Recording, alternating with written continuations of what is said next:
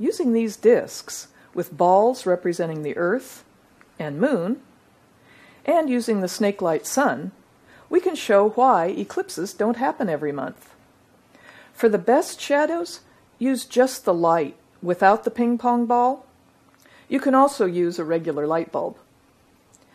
Now the size of the Earth and the Moon are to scale, but they're too close to each other. They'd have to be about 30 inches apart on this scale. We're also exaggerating the tilt of the Moon's orbit, so it's easier to see. This model is tilted about 30 degrees. The Moon's orbit around the Earth is actually tilted only about 5 degrees from Earth's orbit around the Sun. So why don't eclipses happen every month? Well, the Moon's orbit is tilted compared to the Earth's orbit around the Sun. Let's see what that means. See, the Moon orbits the Earth like this as the Earth orbits the Sun. Now, the Earth orbits the Sun once every year. Good, yeah. And the Moon orbits the Earth once every month. Very good. Now, here's one for each of you. So let's place each of you at a particular place. Let's put you about here, you're about here, you're right about there, and I'll be right here. Now we want all of our tilts to be in the same direction. You see that little dark black stripe on your Earth? Yeah. Okay. Everybody point them in this direction so they're all parallel.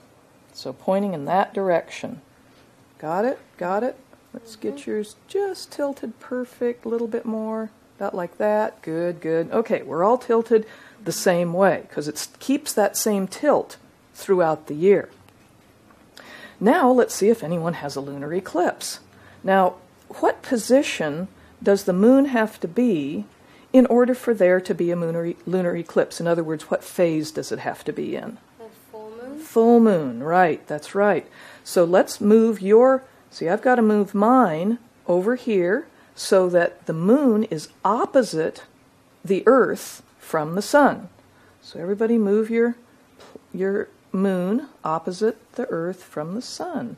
Good. This is, of course, the Sun. This is representing the Sun. Very good. Okay, you've all got the right position. Now let's check for lunar eclipses. Let's see if I have a lunar eclipse. Let's see. Oh, you see where my moon shadow is here? Mm-hmm. And my Earth shadow is above it? Yeah. So my Earth shadow does not hit the Moon, right? It's the Moon shadow is below the Earth shadow, so I'm not going to get a lunar eclipse here. Now, let's check your shadow. Here's your Moon, and we'll get it into, let's get your Earth nice and perpendicular. There you go.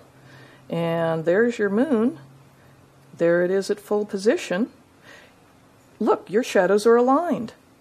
Your Moon is in Earth's shadow. So you have a lunar eclipse. You're right. Good. Now let's check yours. Now, why don't you hold that there, and let's see if we can find your shadow here. There it is. And we see that here's your Earth shadow, and there's your Moon shadow. Are you going to have a lunar eclipse? No. No, because your Moon shadow is above your Earth shadow. Right. So the tilt of Earth's orbit, so the tilt of the Moon's orbit compared to the Earth's orbit around the Sun is the reason that we don't have eclipses every month.